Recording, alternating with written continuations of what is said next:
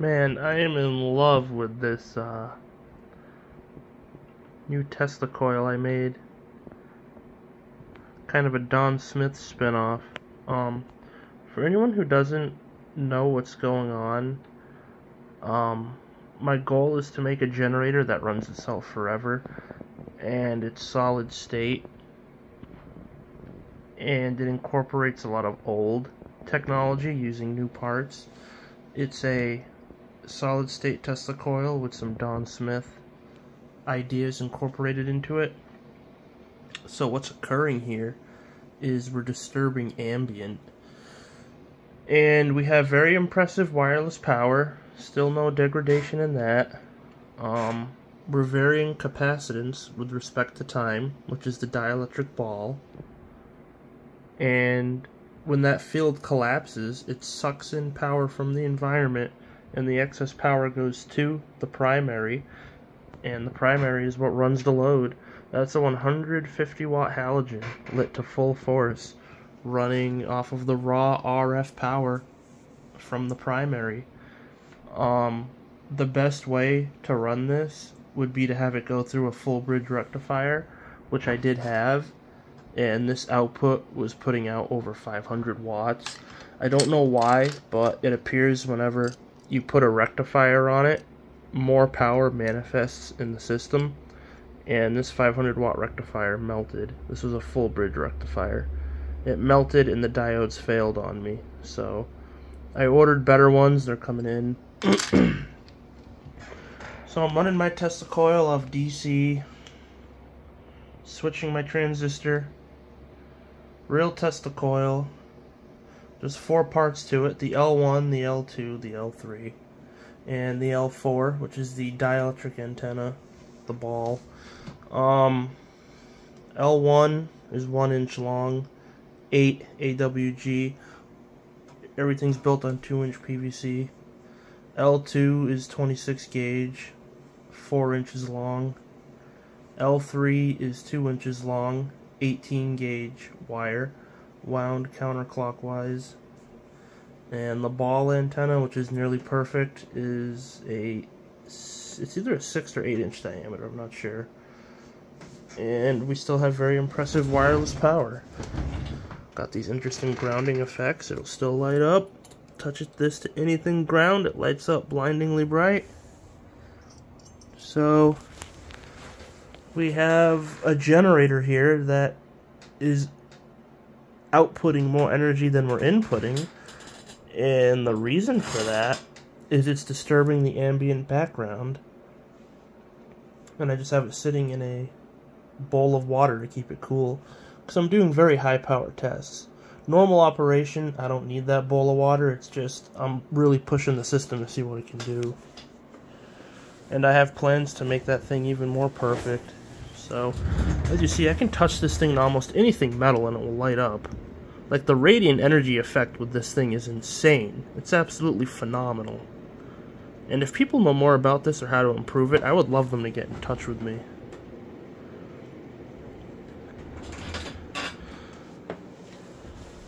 And I also sell this as a kit for 350 bucks.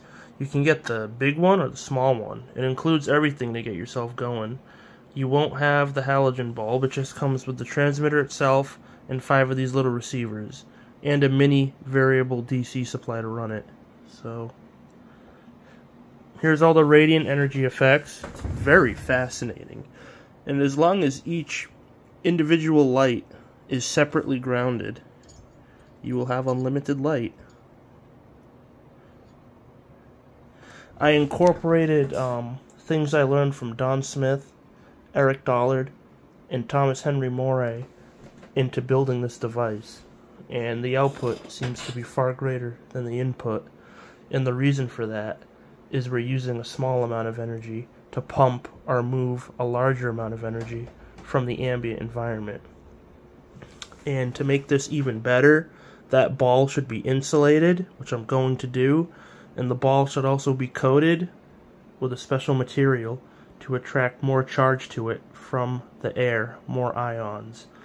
It should be coated with something that, I want to say piezoelectric, and I shouldn't be saying more than I am, because a lot of this is getting into territory where I have the improved versions built on my computer and whatnot, and I'm hesitant to share them because it's all my technology, and it has the potential to run itself forever as long as you have an earth ground connection, which you can see right here. So it's sucking charge out of the earth, a high frequency charge, probably from cosmic rays. I don't have all the answers, but I do know if you craft this thing in such a way, it will produce phenomenal energy output and outstanding wireless power. And I've been messing with this thing for almost 3 years now. It started with that little baby coil, and then it just kept growing. So I started very small and with the most efficient circuit I could make. And the ideal Tesla coil is just as wide as it is tall, and that's nearly achieved here. But yeah, anyway, that's, you could cook an egg on that. That's very bright. Figured I'd make this video and show everyone what's up. I'll disconnect it, see what our power goes to. So we go from 1.3 amps, we'll just say it's 1.4, round it. And I don't want that on the wood, that's really hot. It's very bright. See if we can zoom in where it says 150 watts. Hopefully you can see that it says 150 watts. And it's at full, looks to me like it's at full brightness. And we still maintain the impressive radiant energy effects. Very impressive. And this is lit, these coils, and this is lit through one wire. Or I could touch it, it gets brighter, or I could ground it. These look like they're about to pop. All wireless power. And when you do this, there's no degradation on any of the other loads. No degradation on the halogen. No degradation on anything. If there's experts in this field, I would love you to tell me what exactly is occurring here. And I'm going to try and power up this big bulb. Hopefully I can make good contact.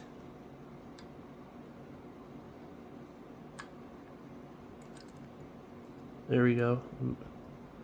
That's a big bulb. Not at full brightness, of course, but it's running it.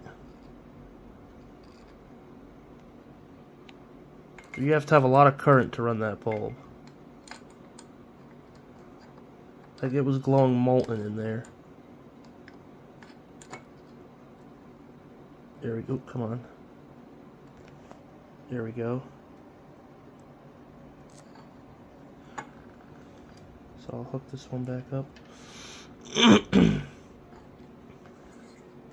This bulb is very warm.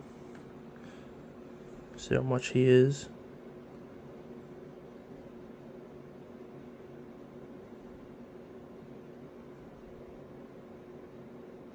$200 watt, and it's at about a little over half intensity. And that's interesting. This 150 watt halogen is at full intensity, but this 200 watt one is a little above half intensity. Well, no, I guess that makes sense.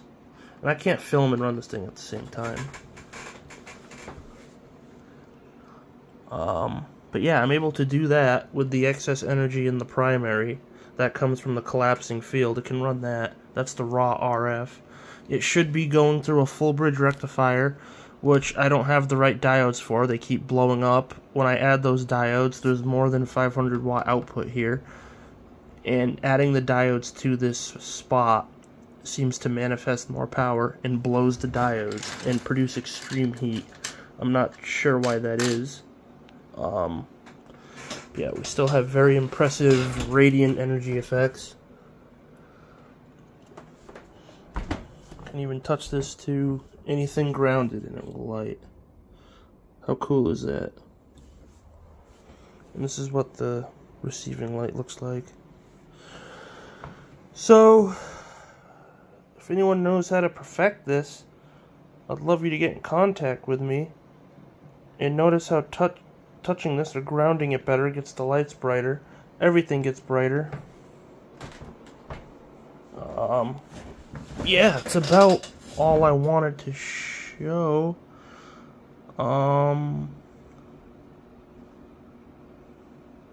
It's just absolutely incredible technology. And that's very hot.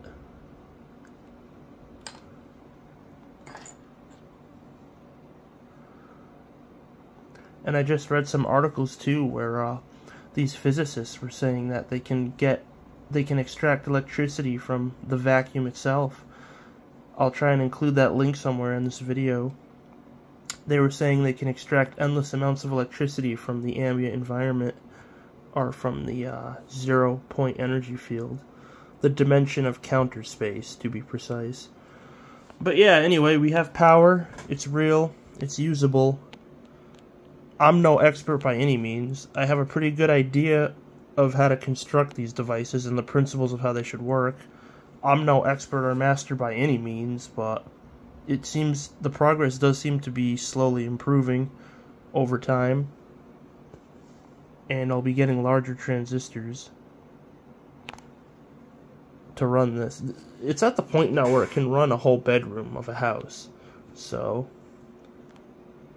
and I'm saying too much in these videos because I'm going to be selling these different commercial models that will take the power, charge a battery bank, and it will run nearly forever, or probably forever, with just a ground connection.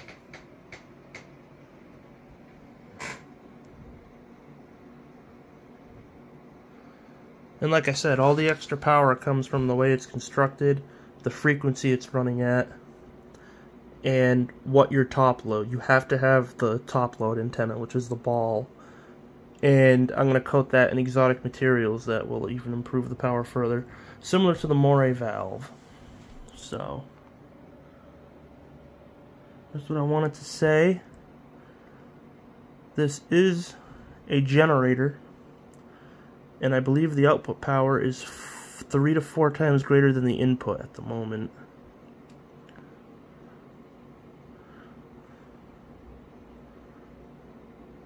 And the interesting thing is when you run stuff off of the raw RF like I'm doing, it's a little less efficient. It becomes more efficient when you have it connected to a full bridge rectifier. A lot more power manifests in the system somehow. I'm not sure why that occurs or why that happens, but that's just what happens. The only theory I have is keeping these leads as short as possible and connecting a full bridge rectifier directly to it. It prevents detuning, I believe, and that's why there's more power in the system. But that's just my theory. So yeah, I figured I'd just show that. And it just keeps improving. I'm going to be getting 300 watt transistors or 500 watt transistors. And when I get a few of those, the output here, when properly rectified, should run a bedroom. Or be enough to run itself forever in a loop. And maybe have a solar panel to just keep the battery charged when it's not turned on. And I didn't even coat that with exotic materials yet. But anyway, I've said all that, and I'd like to say thank you to everyone who supports me. And the device just keeps improving. And it's basically an energy pump. And stay tuned. And wow, that is very hot.